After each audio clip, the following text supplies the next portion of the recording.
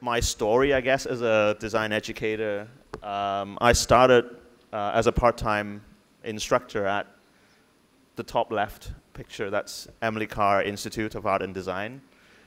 And then I moved to Hong Kong, where I'm from. So at the Polytechnic University in Hong Kong. So in 2006, I moved back. And that was a bit of a culture shock, I guess, because I was educated in the UK and in Canada. So there was a cultural difference there, for sure. But I'm not really talking about national differences so much today. And then I moved to Reading for 2 years, where I studied. Well, Jerry was my teacher in MA typeface design, one of the earlier cohorts. I was there for 2 years, and then in 2017 I moved back to Hong Kong, and I'm now at the Hong Kong Design Institute. So I've been teaching across a spectrum of not only different countries, but also different types of institutions. So Emily Carr is a traditional art school. Now it's Emily Carr University, but it's an art and design university. So it has a different kind of ethos about what design is or how to practice design. It's a very practical, kind of practice-oriented environment. I went to the Polytechnic University, which was very applied, but also had, you know, a research agenda, which Emily Carr didn't have at the time. And then I moved on to Reading, which was a very research-intensive university, teaching mostly postgraduate students.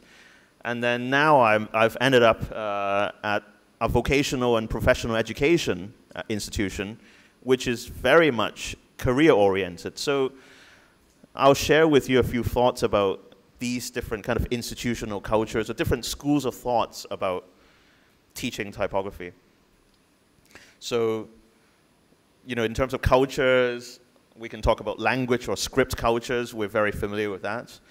We're talking about national culture as well, or institutional cultures. But I'm going to focus on this, pedagogical cultures, and the kinds of values, beliefs, or actions that we might hold or we might do across these cultures. When we talk about typography, I think we all know that when we practice typography within a graphic design environment, and within the broader kind of a definition of design as a problem. So it's very much a problem-based activity. You start with a problem. And we don't do this, really. That implies a very procedural kind of understanding of design or process of design. We have actually multiple kind of possibilities that we need to kind of sift through in order to get to a final solution. So that's a very, you know, it's not really answering a question or problem with one answer. There are many different possible answers. So how do we really handle multiple possibilities? And moreover, how do we handle a question, a problem that kind of engenders even more questions in a design process? So this is the gist of the talk today. I'm not going to go through that now. We're going to look at this later. So as graphic designers, we're very kind of interested in things that have kind of a novelty factor, something that's new or something that's very shocking. And these kind of projects, I'm not naming the designer, but I think maybe Wang knows who the designer was. So this is a book on a sculptor, actually. A work of a sculptor is a kind of like a catalog of work, and it's kind of the foil that's used kind of mimics the work of a graphic designer. So the big kind of idea takes over the entire context of communication as the main dish of communication. So design can override content and use, but the values that we hold as graphic designers in the field right now, I dare say the majority of the field, at least in Hong Kong, it's about shock value, it's about novelty value, it's about creating something that's new and unseen. And I have this kind of a struggle as a young, I guess, faculty member at Emily Carr about the idea of experimental typography. I remember the first job interview I had at Emily Carr was, actually one of my students was on a committee as well. And they're saying, oh, do you think we should start with rules, or do you think we should start with experimentation? And my answer then was experimentation, of course, because that was how I was taught, actually, at the institution. But I wonder what experimentation really means. This is like a scroll down of Pinterest when I typed in experimental typography. So when I started at the Hong Kong Design Institute, I had to already review the curriculum, and I see, you know, some typography in there. There's Introduction to Typography on the left, and also on the right, the second course, the second module, was experimental typography, and then experimental book design. So I started to chat to our colleagues, you know, what do we really mean by experimental typography or experimental book design? They had a pretty kind of clear idea in mind. It was not the process, it was not the methodology, it was a particular style of expression, of using typography as visual elements. So the idea of the novelty factor, creating something new, to them, you know, was what experimentation really meant. But they actually had an idea of a particular look. I'm jumping back and forth on the timeline. So this was, I think, 2007 or 2008. I revamped the curriculum, the typography curriculum at the Polytechnic University. And then I wrote an additional elective. So this was not a compulsory module. This was an elective. And the name of it, I don't think they run this anymore because I'm not there anymore. Nobody knew how to run it, I guess, or nobody understood what I meant by convention and subversion. But I think that really says a lot about my personal struggle between two different perspectives or schools of thought about what typography is or could be. So I tend to not use the word rule because rules kind of imply that it's immutable. It has to be done. It's imperative. But I tend to explain it as conventions because conventions vary according to contexts. So if you read the description, this course investigates both the functional and experimental approaches to typographic design. Discipline freedom, actually it's a term I picked up from calligraphy, is the premise of the course, where students begin with examining how linguistic and visual conventions shape the reading process in print-based design. Students learn how to establish a complex typographic structure and design with a traditional typographic sensibility. They then explore new possibilities of subverting established conventions through an inquisitive design process that encourages risk-taking. Sounds really grand. So I was really thinking about, you know, well, we all know what learning outcomes are. I was really kind of struggling between making informed typographic decisions and trying to take risks that actually venture outside of these conventions. I'm going to show you results later. Technology has always been kind of quite central to the teaching of typography, or the practices of typography. So I kind of, you know, the Western, I mean, Stanley Morrison, I think Jerry mentioned Stanley Morrison yesterday, the first principles of typography. There's this kind of supremacy of letterpress as a technology that kind of created a lot of these kind of conventions that we still kind of use today, but actually it extends, I think it extends far further than letterpress technology, because brush is a technology as well, paper is a technology, and the tools kind of have a very inherent kind of characteristic combined with the physical kind of manipulation of of using our hands or arms, combining to make very specific kind of forms that became familiar to us. So the tools was a good place to start, I thought.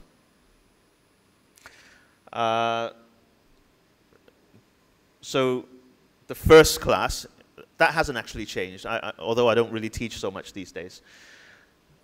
To use the calligraphic tool, well, the broad edge pen, which is, quite, an important writing implement, to demonstrate letterform anatomy. So we made these balsa wood pens. So it's just basically wooden dowel, cut a slit in the middle, and just put a piece of balsa wood in it. Extremely cheap. So I get students to do it. I show it show it to them how to do it, and just get some Chinese ink and some soy sauce dishes, and start to kind of not to teach them how to be a calligrapher, but using the tool to understand. Oh, actually, these forms came from these tools. And then you see these demo sheets, right? These are from a long time ago, actually, to demonstrate like overshoots, or upper lowercase, X height, proportions of letter forms, the difference between Roman and italic and oblique.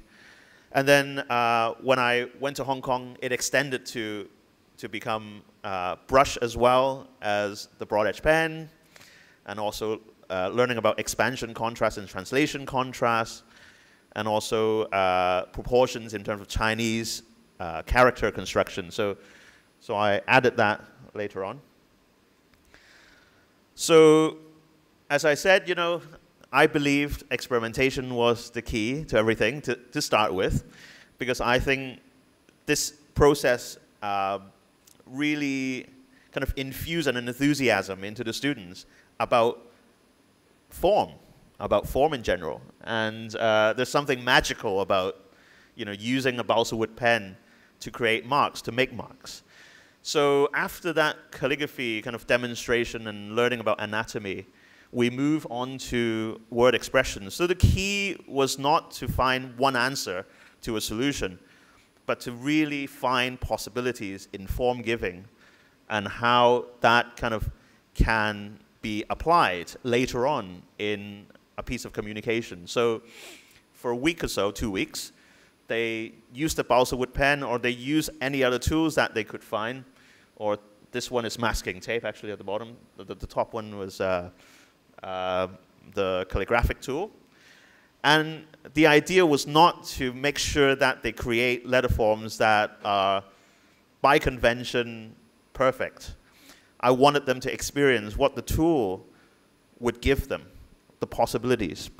So this was from a critique. I asked them to lay everything out. It has to be 50 or more. The idea is to have a large volume of stuff to look at. And then the critique was about how to narrow it down to serve particular communication goals.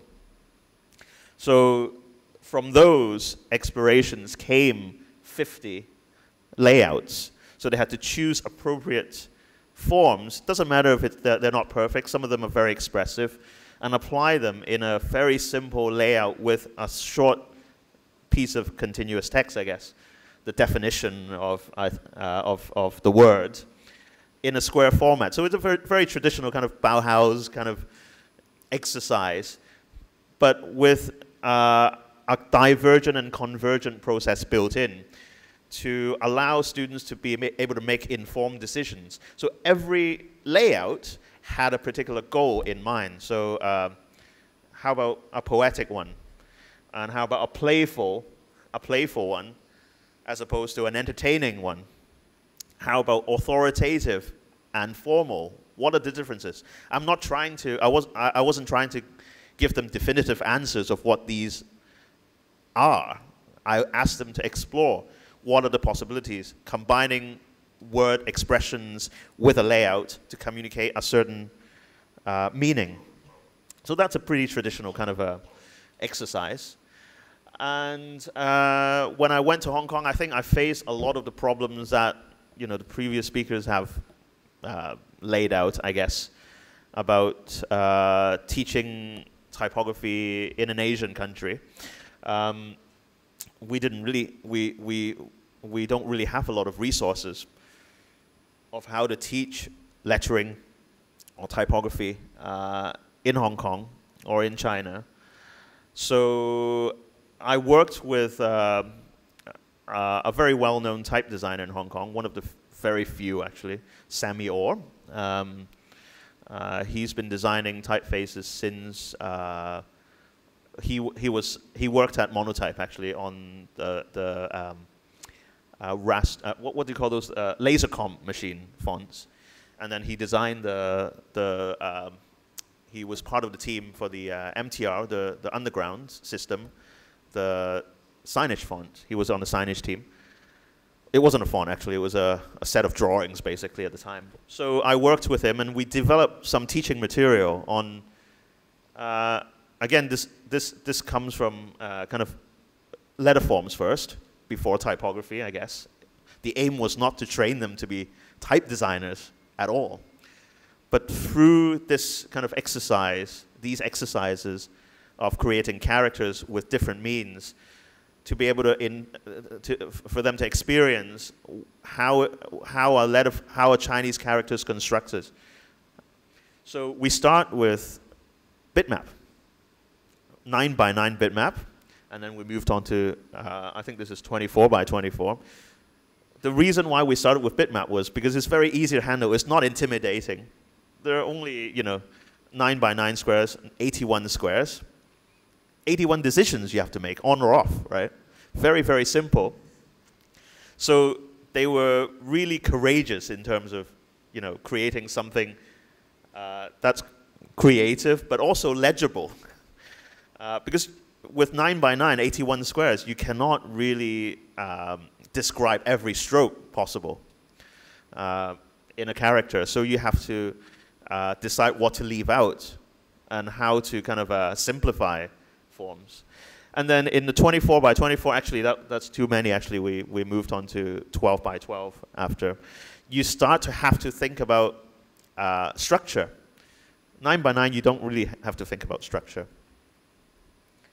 And then from that, moving on to Songti and Heiti, serif or sans serif, if you will, and to really create very conventional letter forms.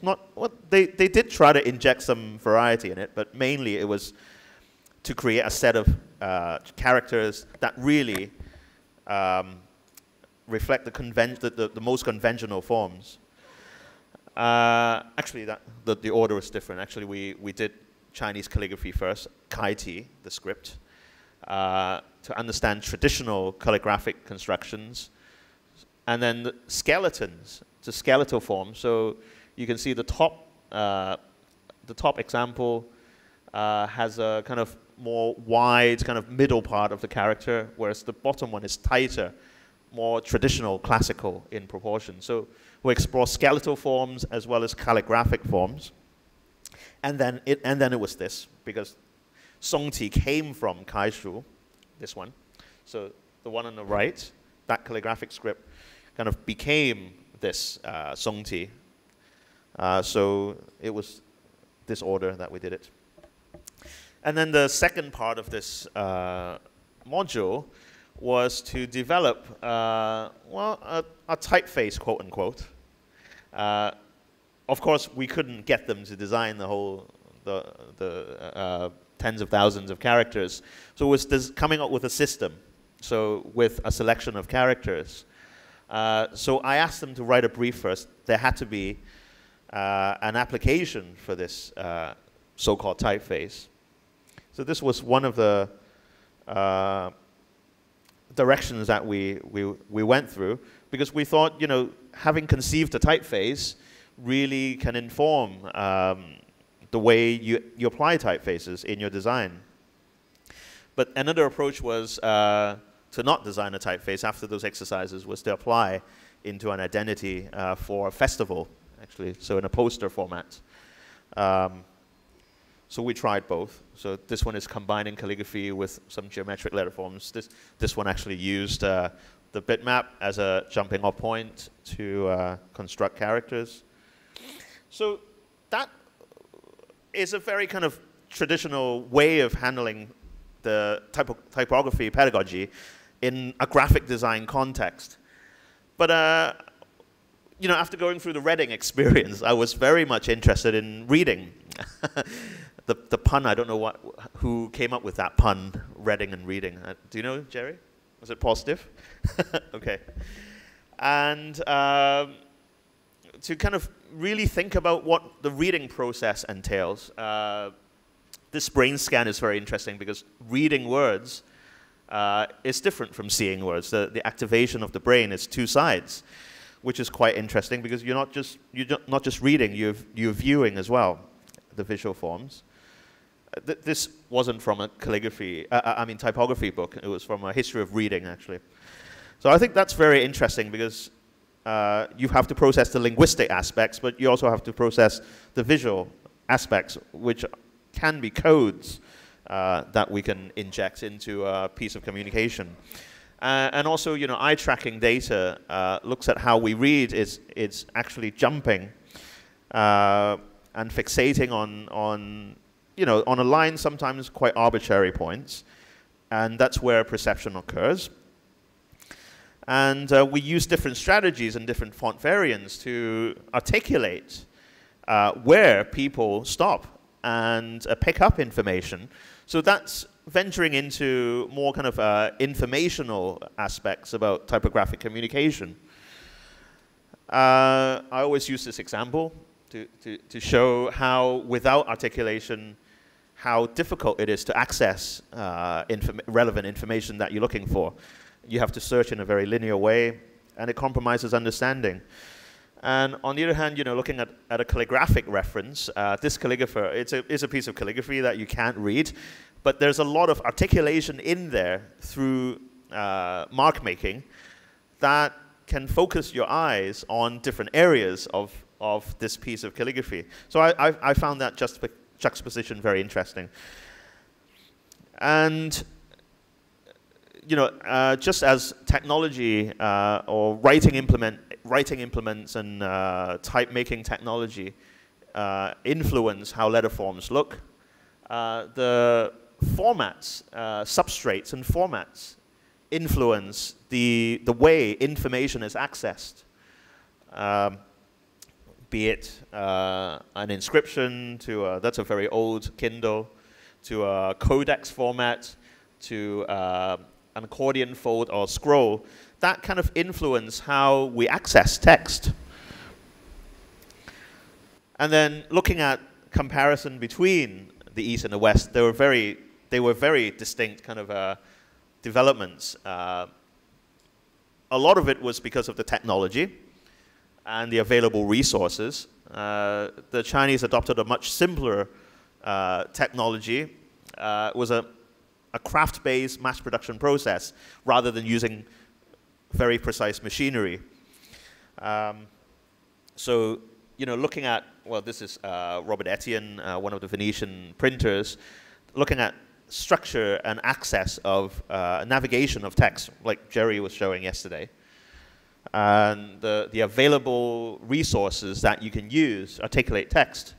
This is a wood engraving instead of an illumination for the drop caps, and a few different sizes of text, page numbers and paragraph numbers. These are all conventions that have been developed over time to kind of improve access to information. And because of the constraints or the resources available for articulation, color wasn't actually used so much, but instead other things have been developed, like font variants like italic, bold, and different typefaces and different sizes were developed. Here we see a time, kind of a historical instructional text that really doesn't have a lot of articulation and differentiation. And then later we see hand coloring to help with articulation and navigating the text. And then the development of advertising after the Industrial Revolution. This is the streets of London, painting of the streets of the streets of London, gave rise to different formats and substrates and different typefaces that performed a very different communication role on the street. And we had things like that. This is from Reading's collection. But in the East, we had a completely different kind of way of doing things, because color printing with multiple colors was already available in the Yuan dynasty, because the technology was much cheaper to print colors with woodblocks. So we see very complex paratexts. Nobody has ever really looked at, designers have never looked at these complex documents. You know, there are two annotators for this text, and there are these marks that kind of highlight different areas in the main text as commentary. So you see even more annotators in some of these books, and even more colors, and even different styles for the margin notes, the top margin notes. So these things are very important in terms of understanding the kinds of things, the kinds of ways that we use to navigate around a complex structured text. This is also quite far back from my days at Emily Carr in Canada. And the technology, kind of getting students to try technologies that are pretty much obsolete, but to understand the kinds of resources they can use to articulate the text. I thought this was a very interesting experimentation, I guess, in teaching. So I bought 2 typewriters, actually. These are daisy wheel typewriters. In fact, I found like a box with several different daisy wheels outside student services. I still remember there were like small caps and different typefaces, a script for these computers, not computers, for these typewriters. So I went to Salvation Army and bought 2 of these typewriters for 10 bucks each. And students were really excited. And to really, and I said, you know, you can change the font, just change the daisy wheel and see what happens. You can use spatial cueing to articulate the text. And then they used handwriting as well. I said, well, use different writing implements. If you want a bold, use a thicker pen, right? So stencils, I bought a whole bunch of stencils from a stationery store, and bought a whole bunch of really cheap Macanorma. This is dry transfer lettering that a designer wanted to get rid of. And they just went crazy with it. Okay. So just trying to kind of, the main aim was articulating the text, basically. It was a quote I gave them. One quote was from Jeff Keedy. I think Jerry showed a quote from the same passage, and then Stanley Morrison's First Principles of Typography. So the idea, you know, it went from a very kind of articulation exercise into an authorship exercise, because students started to interpret or reinterpret the text that they were trying to articulate. And so the brief was very kind of self-indulgent. So zine. The size was, in Canada we use US sizes, so US legal sizes is a very long page, 8.5 by 14, so a quarter of that. Because you can print that, you can run that off on a photocopier. It's a very kind of rough and ready kind of reinterpretation exercise. So the designer became the author as well and manipulated the content. So this was one of the results, a very raw kind of about author and reader, kind of sorting all the, cutting out all the text and kind of reordering them. Yeah. To Stanley Morrison, typography is defined as arranging and controlling the space between reader and author. Yeah. This project I started running when I first started teaching in 2003. And the idea for this project was, I was struggling because I hadn't been teaching before, so I went to dinner with a few friends that evening, and the restaurant was the Alibi Room. I don't know whether it's still there in Vancouver. It's a very cool space, and there was a bookshelf in the corner of movie scripts, actually. So these are really great documents to work with, and I came up with this brief just like that, actually, that night. And it's about a craft-based tradition, I guess, of typography. So the techniques of setting really good type with a complex structure in a very conventional genre of a paperback book. So it's a screenplay. So I asked them to convert from like a very standard format into a publishable format, and it's a series as well. So design and devise a comprehensive set of typographic specifications. So it's not about a one-off project. It's not about interpreting. It's about providing an environment for people to comfortably navigate in a complexly structured text. So typographic specifications for the interior typography of a paperback screenplay series. So they thought, oh, what kind of project is this? There's no design in it. It's typesetting. Why don't we design the cover? Isn't that what book design is about, designing a cover?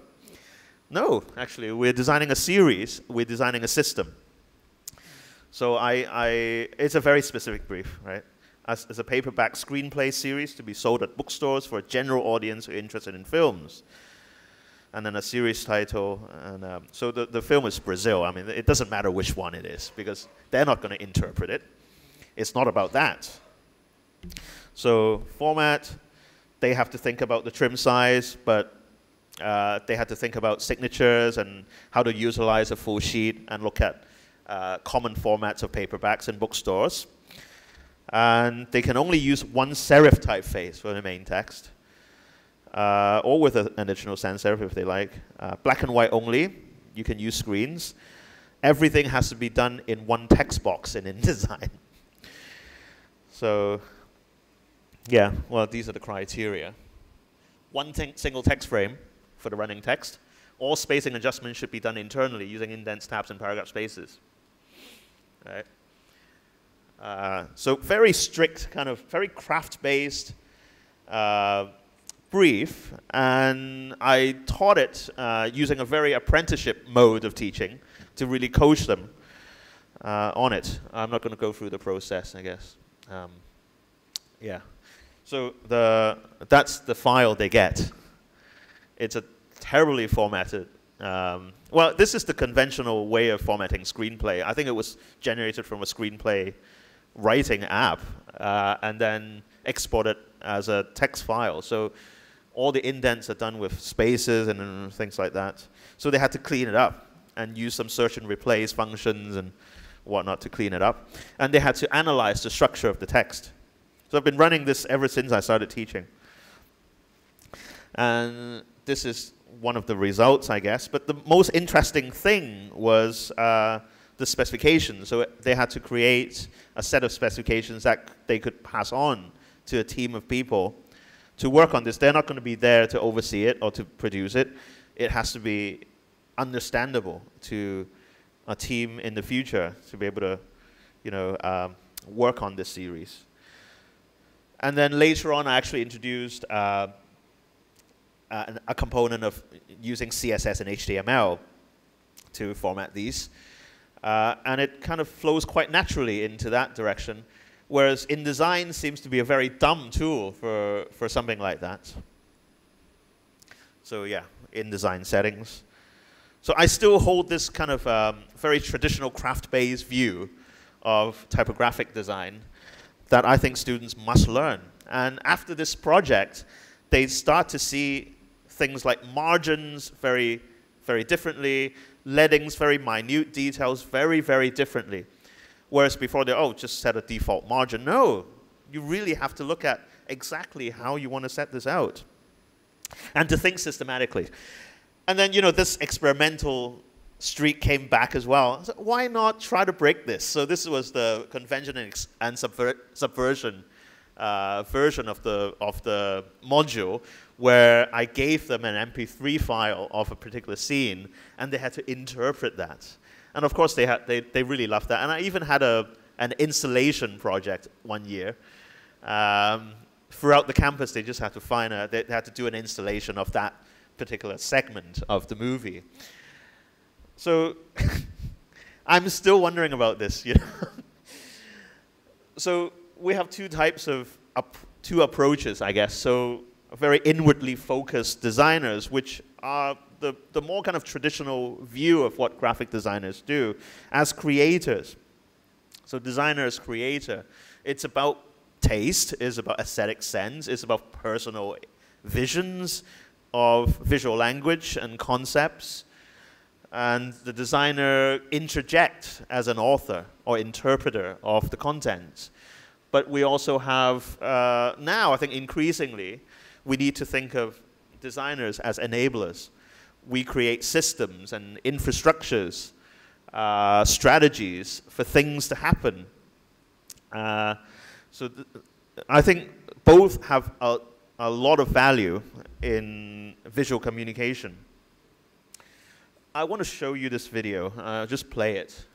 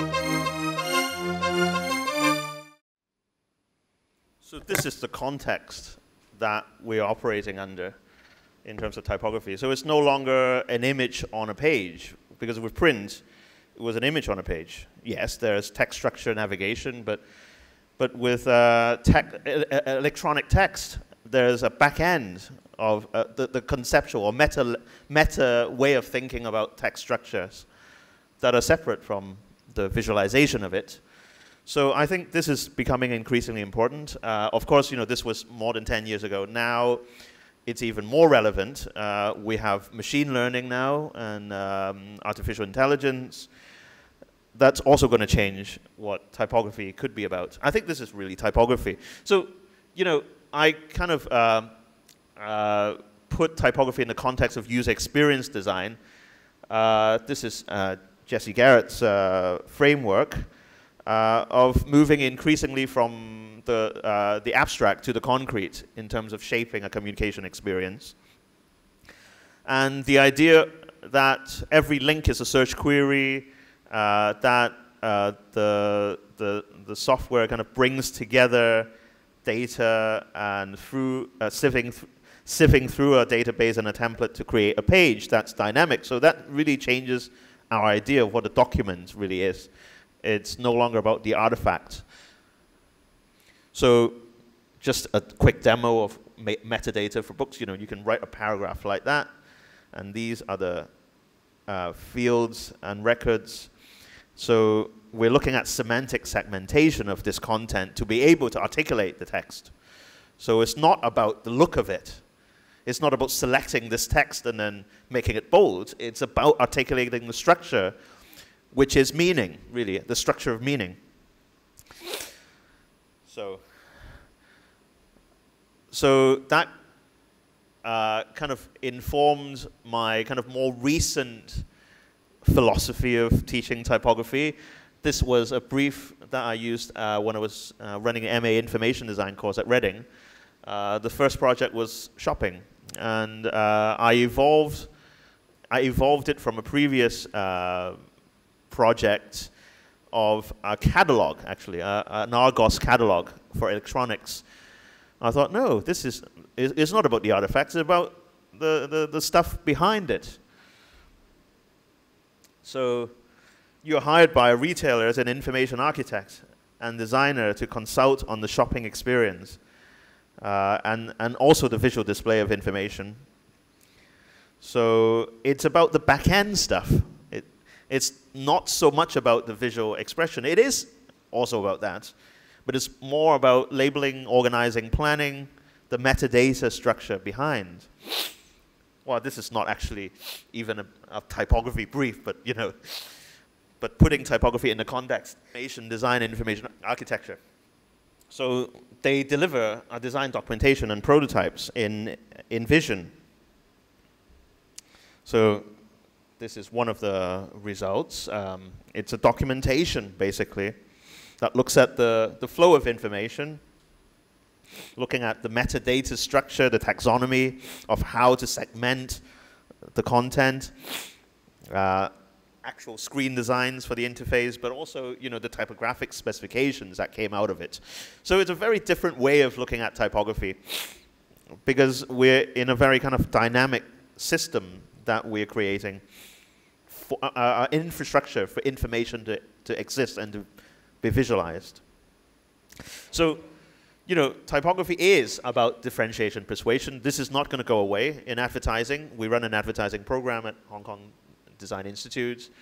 It's about differentiating in terms of branding. It's about being able to stand out from others.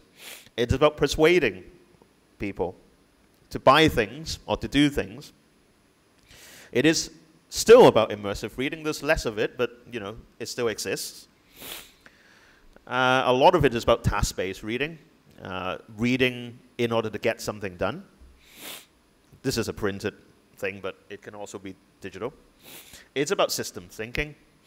It's about creating environments. It's about creating parameters for content to exist.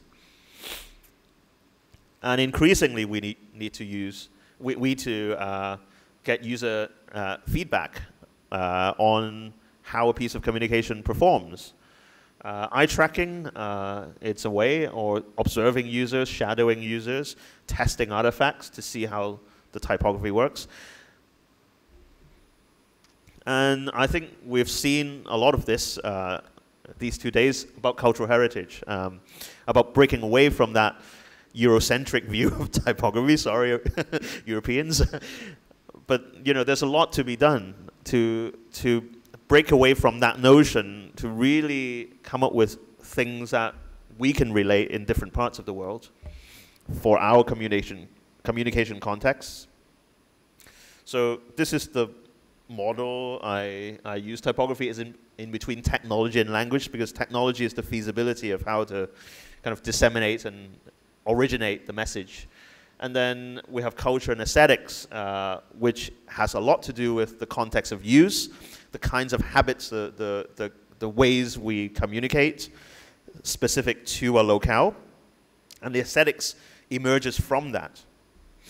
So typography, moving on, it's really about the content origination, distribution, and consumption, really. It's very wide, of course, and it includes images as well, and interactivity, and environments, and things like that. But this is really what we're about, really. We need to rethink some of these models of originating content, visualizing content, and how we distribute content, and how people consume content. These are the major things that we need to, major challenges that we need to address. And this is what our department at Hong Kong Design Institute is about. So a possible model, making, I added the word critical in terms of making, that's very important. But design also is a cultural production. So looking at history, culture, heritage, the cultural and social dimensions of design, and also design as a people-centered activity. How do we inform decisions based on user feedback?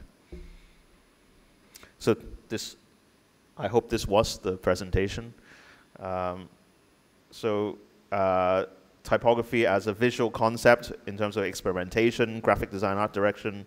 We aim to create something new. The craft tradition, the craft that came from maybe letterpress printing, typography, typesetting, an apprenticeship mode. We aim to create something good. A user-centered perspective, which is more about fitness for purpose, looking at user research testing, or the idea of design thinking or context of use. I haven't really talked so much about that. Jerry talked about that yesterday. The pursuit of knowledge, which is about the truth, if it exists. It's about research, history, and theory, empirical studies. And a lot of that pursuit of knowledge comes from the design process, which generates practical wisdom, which is also very important, but it's tacit and not easily visible. It's internalized in the designer. Just want to do a bit of advertising, I guess. So we have established a Center for Communication Design as an applied research center. So we're combining the things that I was talking about earlier. We have an applied research unit that looks at how users interact with communication. So we have actually, well, the eye tracking device actually delivered yesterday. I wasn't around to see it, but we're going to try to get students to understand how communications actually work instead of just assuming things work that way. We have a project coming up with HSBC to look at the bilingual typographic specifications for their digital products in Hong Kong. So we have lots of other projects from the research unit, but we also have a Hong Kong Graphic Archive. We're getting a donation of more than 10,000 artifacts. So design history in Hong Kong has not really been taught, definitely not taught. And there are a few books on it and essays, but really there hasn't been like a systematic kind of way of looking at the historical developments of Hong Kong design history, or mapping the timeline. So we are going to work on that for years to come. And also to look at print and publishing, niche publishing, independent publishing, with letterpress and reso printing, and kind of encouraging students to publish their work. So that's what is happening at the Hong Kong Design Institute. These are some of the artifacts. So thank you very much.